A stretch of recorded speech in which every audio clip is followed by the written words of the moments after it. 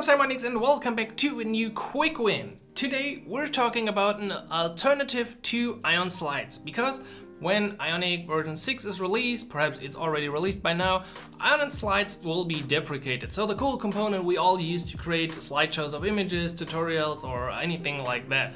But the good news is we can instead use Swiper, which was anyway always the underlying package, and the usage is kind of basically the same because Ionic just proxied the implementation so you could access Swiper, and now we're just working directly with Swiper. We're gonna do this, we're gonna build a simple swipes, we're gonna use some effects, pagination, the configuration. I'm gonna show you how to use this component instead of Ion slides. If you're not yet a member, you should definitely check it out, ionicacademy.com, my place to help you with everything Ionic, where you can also access this quick win, link below the video. So now, enjoy the new Swiper component, or the alternative Swiper component for the deprecated, or soon to be deprecated, Ion slides.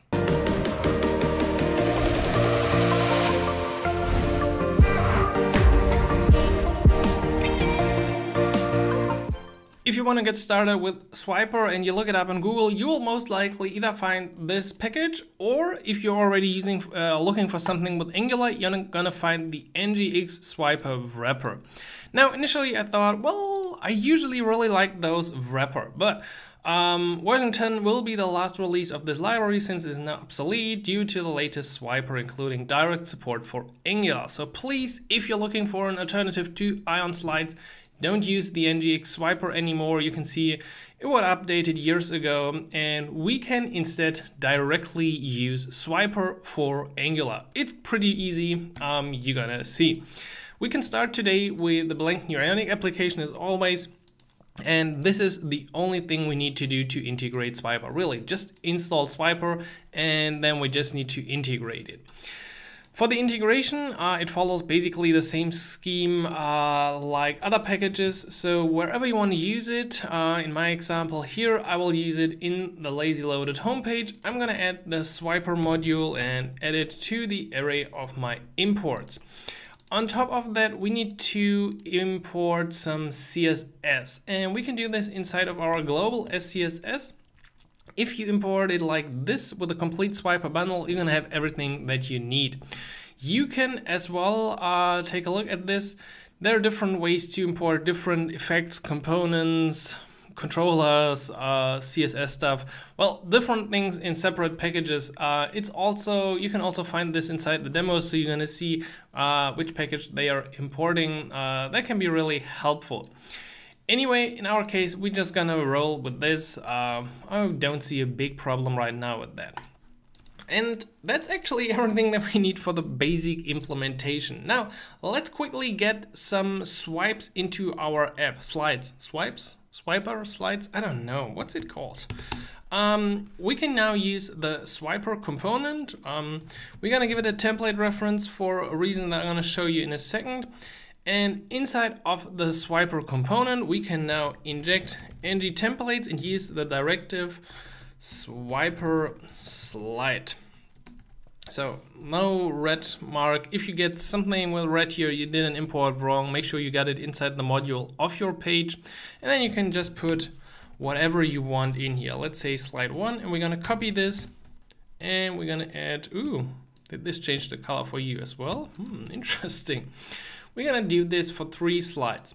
Now we got the slides up here, but that's actually not working very well. So I can basically slide this and it's not even snapping somewhere and it's leaving completely the view. And the reason is that, well, we don't have any CSS defined, and as well, the Swiper isn't initialized correctly for some reason that I haven't found out so far, but I found a great answer on Stack Overflow that was using the after content checked function. I think we haven't used that. This function actually runs multiple times whenever something changes, and we're gonna use this to access our view child. We gave it the Swiper name. Swiper, actually there should be, yeah, exactly, a Swiper component that you can import from the package. That's gonna make our life in the end a lot easier. Since the ng after content check runs a few times, we should check if this .swiper is actually already defined. If not, we shouldn't trigger what we want to do right here. But then we can go ahead with this .swiper and update swiper. We're gonna have to pass in some values, so just use an empty object. And if we now refresh this, we see we get this snapping behavior and it works just a lot better. Now it works like Ion slides basically. On top of that, perhaps we want to use the full page. Let's quickly cover this. If we inspect our application, let's make this a bit bigger, we can see the underlying structure of the swiper. It's basically a swiper container out here and a swiper wrapper around the actual swiper slides. So each of them is now the class swiper slide. Therefore, for the container outside, let's put a fixed height and width to use the whole view. But that's not going to be enough for the actual slide, but I can actually now slide here. That's pretty cool. But still, the slide itself hasn't this center text. We can do this with Flexbox quite quickly, display flex, align items and justify content center to center the text. Why isn't this working? That's the regular way of centering stuff. Well, it turns out that injecting these styles isn't working with a regular view encapsulation. To make this work, you can go back to your home page and set the encapsulation to view encapsulation none. That basically means Angular isn't interfering with the classes added to your objects, no shadow DOM, nothing, basically just like Angular wouldn't even be there. It's not always appropriate in some places. It might lead to problems with other components, so you got to be a bit careful. Perhaps you should wrap your own swiper implementation in a component where you use this kind of view encapsulation to have it outside of Angular, other Ionic components, so that might be necessary. But as you can see now with that change, our CSS to the slides is actually applied. We see here our swiper slide CSS using Flexbox and centering our content. Okay, that's sometimes even enough for a basic case of, let's say, building an introduction. But of course, I want to show you a few more things. So let's talk about the configuration, the pagination, and events. You might be used to passing in a configuration here. And if you check out the documentation, can we find this somewhere once again? You're gonna notice that within here, they have basically everything here on the component. And yes, you can do that. And no, I'm not a fan of that. There are really a lot of settings you sometimes need to set for the swiper, and I really don't want to have this in my HTML. So instead of doing this, we can just pass in a config. I don't know why this isn't very well documented on the Angular page, because it's really that easy. And the cool thing now is I'm not sure if this was working with Ion slides before, but we can now even use the swiper I think the swiper options interface. Let's see. I actually don't know where this comes from. Let's see. But that looks pretty good. So now we can get a quick view. Yeah, we get a view and you can find out all the available values. For example, things that we usually used, stuff like slides per view. And that feels so good with code completion. I always felt bad when I was writing this configuration and injecting it into Ion slides. So let's do this. Having 2 slides per view, a bit of space between, and pagination with the dots at the bottom. For that, let's get 3 more slides. 3, 4, 5, 6. And if we save this, we should now already see the effect of our configuration, right? We got 2 slides in every view, but we still don't have any kind of pagination. And to use pagination, you need to import other tools. What do they call them? Modules? Maybe not modules. And use them with the swiper core. So we're gonna import the, actually this is outside of the bracket, swiper core from swiper/core. And on top of that, we're gonna import some objects. We're gonna use pagination, and we're gonna do more in the end. And now inside of our page, we can go ahead with swiper core. Hello, where's my swiper core dot use? And you can pass in an array of things that your swiper implementation on this page should use. For example, the pagination. If we save this and go back to our application, we now see those classic dots down here, just like we're used to from the Ion Slides component. If we set this to false, I guess we won't see anything anymore. Oh, this is so cool. I got a new keyboard and it sometimes randomly turns off. That is so funny. I don't know if you ever encountered this, but your keyboard turning off while you're typing, trying to develop, and then it starts and stops again. That is so much fun. Maybe I could. Okay, so we got false in here. If we use false for the pagination, it will be gone once again. But of course, we're gonna keep this to true. If I can type that word. Okay, that is the configuration and the pagination. Now, in terms of events, we can also do this from the configuration, but I don't know why, but for events, I feel like it's kind of better to use them directly on the component. Maybe because we don't have that many events. For example, slide changed, a very common event. You could then go ahead and build your little function. Let me quickly bring this in because this is really like the most boring function. And then we should see whenever we change the slide, unexpected closing tag. Yeah, thanks. Thanks.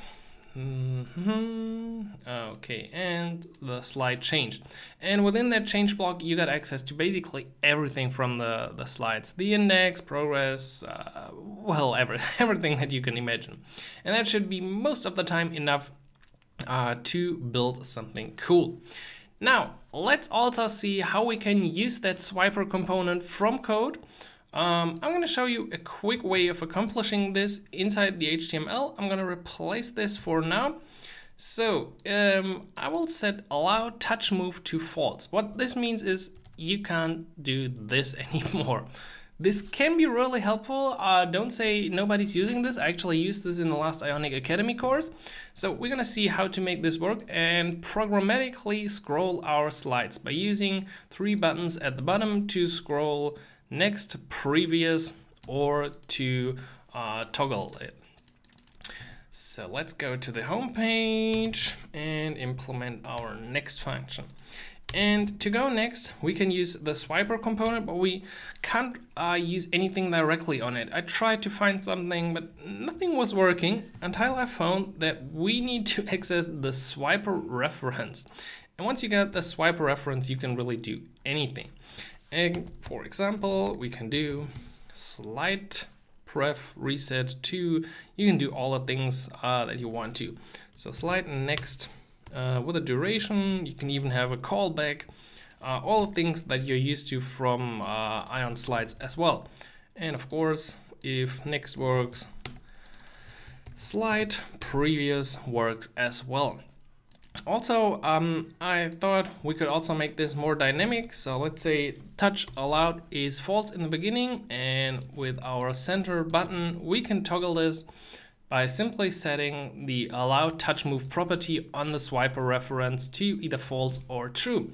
So let's see, right now I can't do any kind of sliding here, but I can still use the buttons to slide through my application.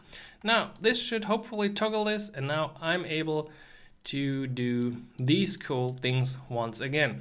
Now it's locked again, but I can still use the component programmatically with these events. And I think that's pretty cool. Usually you really need to get full control over the components that you're using. And since we can import swiper component, we got the interfaces, that makes it really easy for us. Now, as a last thing, like one more thing, I just wanted to show you something funny. If you check out the swiper effects, there are a few cool effects: fade, cube, cover flow, flip, that you can use, which can automatically make your app look pretty good or pretty childish, whatever you want to call it. So let's change our configuration to pagination true, slides per view, auto, and using the effect cube. And I just added a few random images from Unsplash. Now to use the cube effect, we also need to import it. Let's hope my keyboard now works. The effect cube, and we can just pass this to the array of things that we want to use for Swiper right there. And with that in place, let's quickly head over to our content and change the swiper here to, once again, a swiper using a configuration, nothing special. ng template now with an ng4. You're going to use this in a lot of cases when you want to dynamically create the slides, since I don't think you're going to use ng template like 10 times to create your slides. And then an image inside. So let's see the result of this. The images are actually pretty big, so we're gonna have a little loading problem here. I'm gonna wait a little bit, and then we can do something like this. Right now, I think, yeah, maybe we should just get rid of this. Let me think about this. I think we should also get rid of the height here, or set it to a fixed value. Okay, that looks already a bit better. Not too good, but I think it's okay. So you see, without doing a lot, we get this cool effect right here. And we could do the same for the cover flow. You would just go ahead and look up the name. It's okay, effect cover flow. You're gonna use it, and then you set the effect to cover flow. And instead of having this cool cube animation, you would now have this Apple inspired cover flow. You might have to work a bit with the padding of the elements, but usually you see multiple of them. Can we get a quick preview of that, perhaps? Of course not. This is swipe. Well, you can see all the demos here. So let's search for cover flow. That was really the one I wanted to show you. It could look like this. You could also have the cube like we did. But you could also have something maybe helpful like the fade when changing. So that could be really helpful in some cases as well. And once again, adding one of these effects is pretty easy.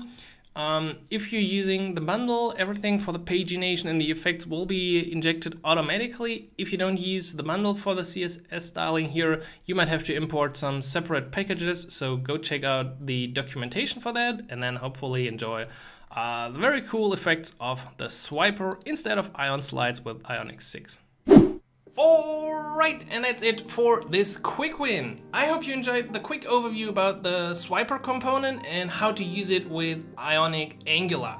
If you got any questions about the implementation, or perhaps want to see a real use case with this component, like a tutorial with the slides, so introduction like we had before, or perhaps image, call out, box, preview, slideshow, whatever you want to call it, gallery, just let me know below in the comments, and of course leave a like for that new video.